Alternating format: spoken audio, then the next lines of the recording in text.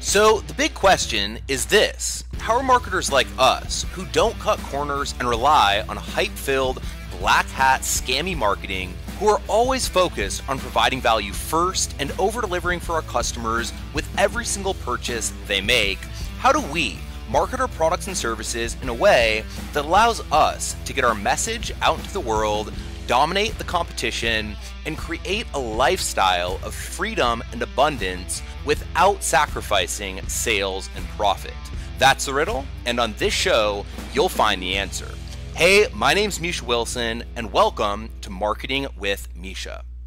What is going on, everyone? Misha Wilson here, coming at you from my car here in the beautiful island of Maui, Hawaii. Let me know what your name is and where you're coming in from for another episode today here of Marketing with Misha. And this little mini series where I'm sharing with you some of my biggest screw ups, stuff I've done wrong, stuff I could have avoided to, avoid wasting a lot of money. And then also a few lessons that if I would have kind of learned, embraced, and applied earlier in my journey would have allowed me to make a lot more money much more quickly. So let me know what your name is and where you're coming in from. Give me a quick yes as you hop on and pay attention to this entire Facebook Live. And as always, if you guys get value, be sure to go ahead and share this Facebook Live. If I get the correct number of shares to actual views, I'll be sure to do more Facebook Lives just like this one. So with that said, let's go ahead and dive into today's topic. It's actually kind of funny. I had this written down. So before I did this little series of lives, I spent some time and I wrote down, 4 or 5 different lessons that I'd go ahead and share with you. And I had this written down already as one of the lessons, and I was going to share it probably a little bit later on in the week, a few days from now. But a few things came up, a few comments were made, and it really kind of, again, invoked me creating it and doing it a little bit sooner and going ahead and doing it today. So yesterday's Facebook Live, quick story, I did it from my dad's house. I like working. I like kind of moving around. Sometimes I'm at my place, my girlfriend's place, my dad's place.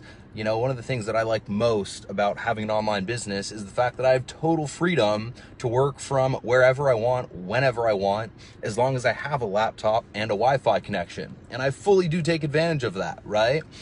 And another thing that I try to do in my marketing is, look, I try to keep it real. Today I'm wearing a V-neck shirt. I'm not going to go and put on a suit to, try to appear like something I'm not. Yesterday, I wasn't wearing a shirt. Lots of times I don't wear a shirt when I work. I'm not going to go put on a shirt just to do a video so I can look like someone that I'm not, so I can portray an image that isn't really authentically me. Honestly, there's so many marketers out there where, you meet them in person and they're like one thing, and you see a Facebook Live and they're totally fucking different. And the honest truth is, as a person, as an individual, for me, it drives me nuts when other people do that. And I always try to not do it. So look, if I'm, hanging out in my car in a V-neck shirt and camouflage board shorts, that's what you're gonna get. And if you don't like it, you don't need to tune in. You don't need to watch. You don't need to continue to pay attention. But once again, if you do, cool. I'll try to provide value, right?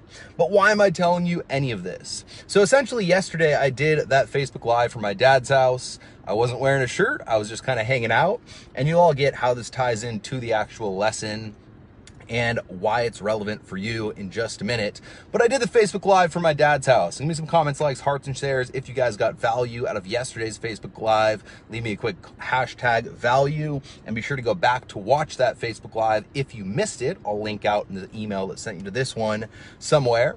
But essentially, I was shirtless. I just kind of said, hey, let's do a quick Facebook Live, turned on the camera, started talking, shared a lesson that honestly, if you take seriously, will save you tens upon tens upon tens of thousands of dollars, if not more. And, a lesson that cost me $250,000 worth of cash flow in our business. And so essentially something that most marketers won't share, all right? Most marketers always want to look perfect. Most marketers always want to appear untouchable. Most marketers always want to put themselves up on the pedestal nonstop. And I'm just here kind of sharing from the heart, right? And I wake up today and I look at my YouTube comments. I like to kind of, tune in and make sure there aren't any crazy comments out there, whatever there may be. And I look at my YouTube comments and there's a lady saying essentially, I understand that this guy works from home. I understand that he's fit.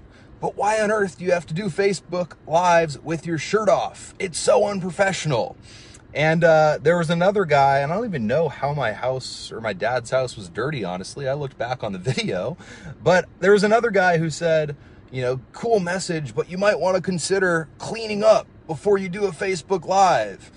And it blows my mind, A. And I'll get to the lesson here in a minute. It blows my mind, A, because holy shit, I'm sharing with you a lesson that cost me $250,000 worth of cash flow for my business, and you're more concerned about the fact that I'm not wearing a shirt, or you're more concerned about something being out of place in the background.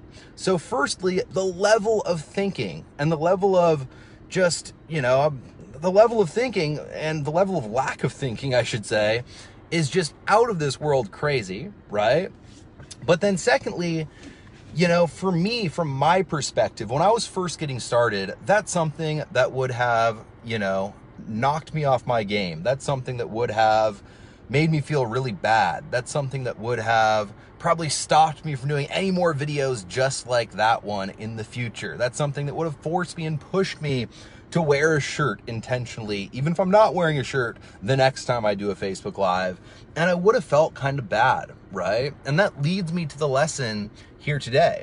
Look, no matter what you're doing, I think Steve Jobs has a quote, and it goes something along the lines of, no matter how hard you try, you're only gonna make some of the people happy some of the time, right?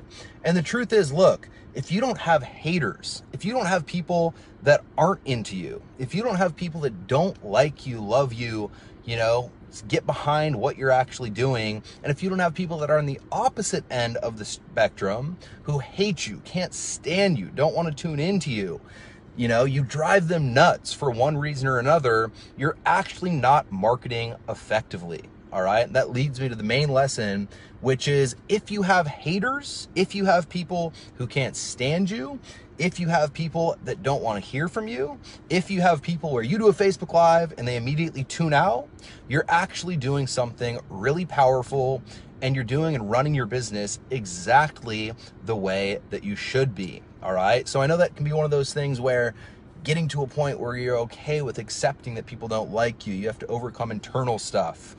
Being okay with people not liking you, you have to be at a certain point yourself to be able to do that. But if we look at a few of, I'm not into politics. The whole fucking thing's a total scam to me, from my perspective. But, if you look at someone like Donald Trump, right? I'm not taking sides one way or another here.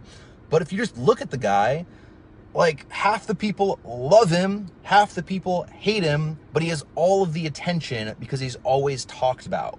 If we take it, into the sports world and look at someone like Conor McGregor. I love Conor McGregor, right? My friends hate Conor McGregor, a couple of my friends, but no matter what, everyone talks about Conor McGregor. And when you have that element, you are what you call polarizing, all right? When you are polarizing, what tends to happen naturally is that, and in the polarization, you'll have a large body of people that love you and a large body of people that hate you. What happens when you have that large body with contrast between love and hate, love and hate, love and hate, what naturally happens is conversation. What naturally happens is arguments. What naturally happens is attention. What naturally happens in you being polarizing is you getting attention through all the various, once again, conversations, arguments, everything that's going on. Look at Donald Trump's election, right? Even if people were there talking crap about him, he was still on, every single television station throughout the entire period of time leading up to the election, giving him a bigger audience to be able to go ahead and influence more people, right?